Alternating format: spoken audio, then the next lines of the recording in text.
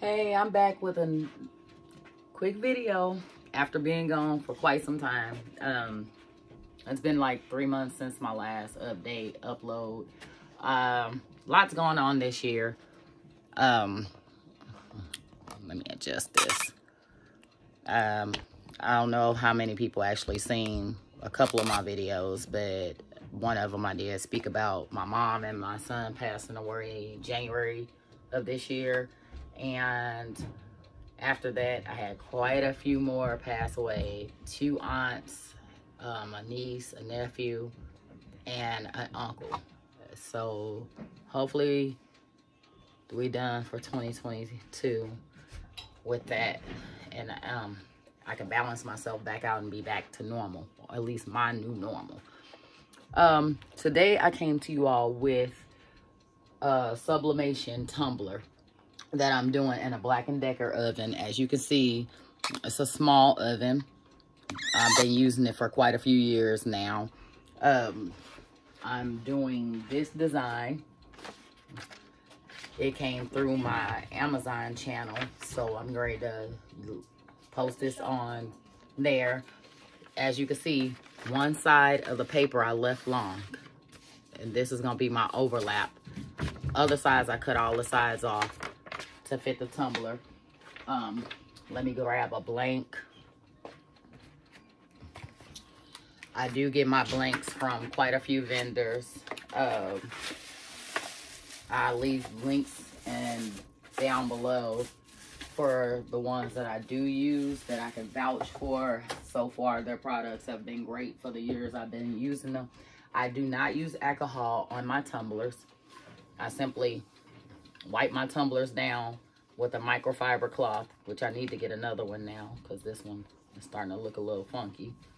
But put my hand in there, wipe it down really good. And the way that I actually do the tumbler, I'm going to adjust the camera so you can actually see what my technique has been, because I used to get some really ugly tumblers. So let me bring you in a little bit. Hopefully that's close enough to actually see it. But I used to get some really ugly tumblers that would have pressure marks, you know, at the top and the bottom and things like that. So what I started doing is the paper, lay it flat, take my cup, lay it on there, even up the top and the bottom. So my top and bottom are even. And then I start rolling my cup into the paper. This was a cool little technique that was taught to me by one of the young ladies at Vinyl Fund for Everyone here in St. Louis, Missouri. But it keeps it tight to the cup. And another thing, it helps with evening out the sides on there. So the print, as you can see, is tight up against there. It's not a lot of flex in it. And as you see me tape it, let me grab my tape. This is Cricut tape that I'm using today. I usually use this for my tumblers. And somebody must have been playing in it. But I usually use Cricut tape for my tumblers. Let me see if I can adjust this a little bit more down. I might do that wrap technique again, just in case. Yeah, I'm gonna do it again. But let me see if I can adjust this down a little bit more to where, yeah, so you can see. But I'm gonna do it again now that I got my tape over here. Should have had that with me. But I lay it down on here and just kind of just make sure that the lip of the cup is even. And then I roll tightly. Just roll, roll, keep it tight, roll. That overlap is going to be on top. As you can see, my overlap is on top. It's going to be on the top of the paper because I don't want a white line down my cup. So I keep my overlap up top. Pull it tighter because there was a little bit of give in that. All right. So then, now I'm going to start taping it. I start with the different ends because sometimes you'll lose like a little bit of traction if you let go. To do it higher or straight in the middle. But I'm taping there. So far I got these two. I don't do usually a full seam of tape, but I will today.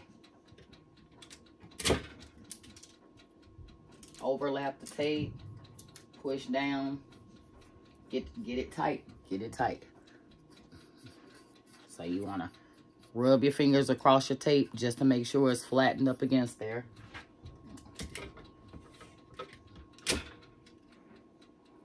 And now that I got all of those on and tight, do this one, on and tight. And you can usually tell if you're not tight enough, because if you push this, it'll usually lift your tape up. If you're not tight enough in one spot, it'll lift your tape. So you can see how I have like a tiny gap right there. I'm gonna lift this tape up off of there just for a second and move it, and that way I can push this paper down tighter.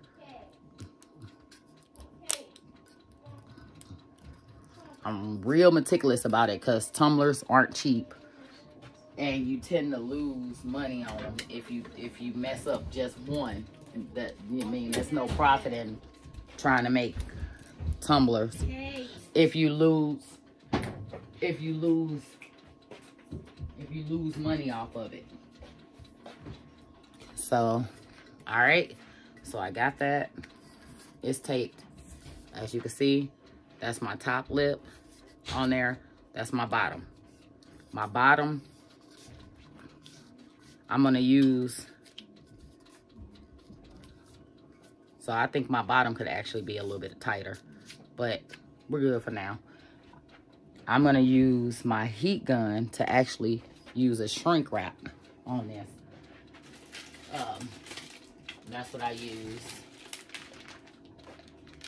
This is a shrink wrap. And what I like to do is get my seam, the seam of the shrink wrap, right in the same position as the, as kind of where I taped it. And the reason I do that is just in case I got that pressure on that seam to avoid a line. So I don't know if you can see that seam right here running down it.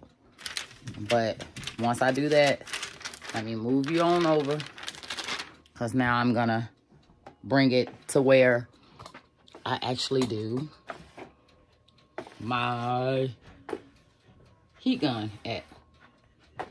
You gotta excuse me too. One of my kids stepped on the arm of my camera, so it's a little bit uneven now. So I gotta actually kick this box with me everywhere I go to keep it even. So now I'm gonna move my chair to the side, and while I got it laying there, I'm gonna look, make sure my paper didn't slide, didn't move down, still even around there. And now, while it's laying here, I'm gonna start my shrink in the middle. So, little noise, I might edit over it.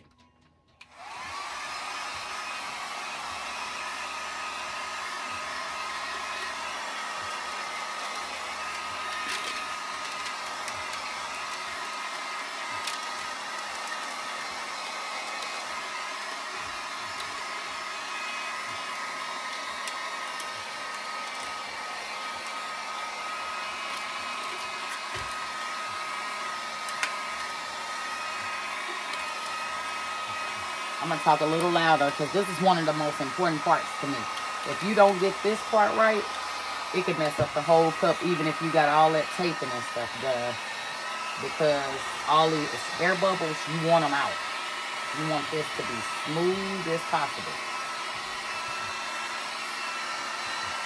And you don't want to put the heat gun too close, and you don't want the heat too high, because if the heat is too high, then you got to worry about actually putting holes in your shrink wrap. So this takes a little minute of patience to actually get this done. Alright, so Now I'm gonna work on smoothing in both directions. Just wave your gun in the direction that you want the bubbles to go.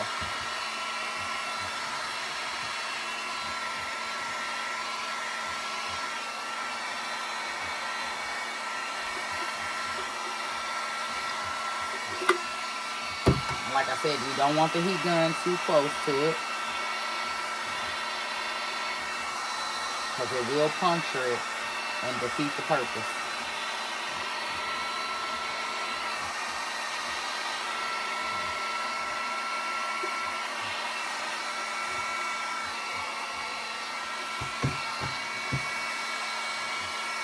Alright, I'm almost out of bubbles.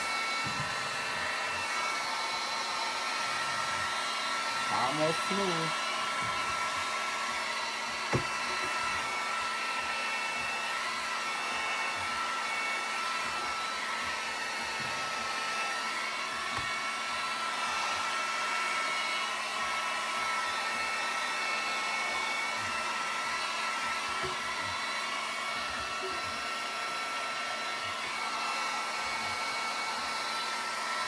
Alright, so got that all done.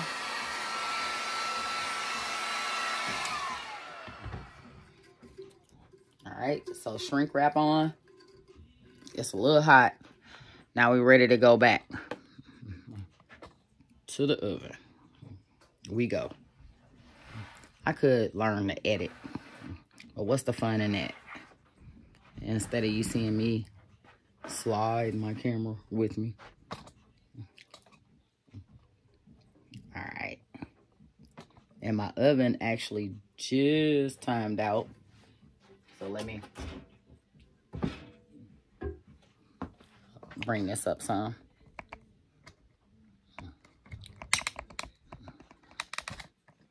All right. So let me get my oven back on. I have a temperature gauge. I don't know if you can see it back there in that corner, but I do have a temperature gauge in there that I keep in there. My oven is actually set just past 400 degrees.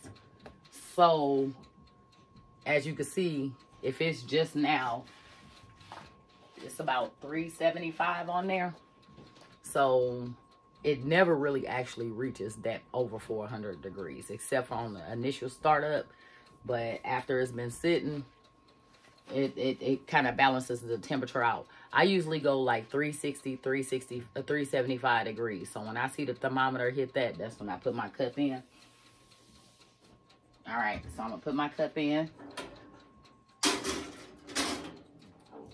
I do not turn my cups either. So I don't turn my cups. That way I don't lose heat inside the oven while it's going. Because just opening it for that short period, it dropped the temp. So I'm gonna let that go. Hey Siri, set a timer for 7 minutes. So that's what I do.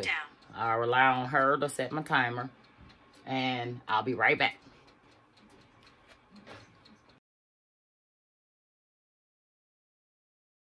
All right, we're back.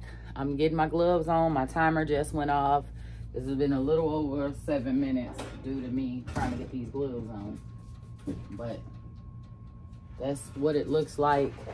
You can kind of see the print through it a little bit. But turn this off. But 7 minutes is up. Let me grab my silicone mat. I got these at Michael's, so I don't burn through nothing down here. And let me grab my scissors that I use to open stuff up with.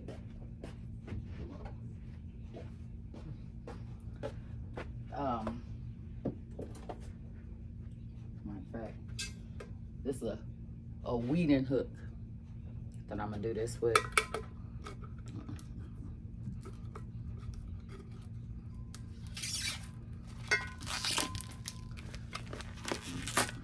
Peel this on off. You can see a little bit of the transfer on the inside of that. I lift up my tape with the hook. Trying not to touch my arm with this hot cup.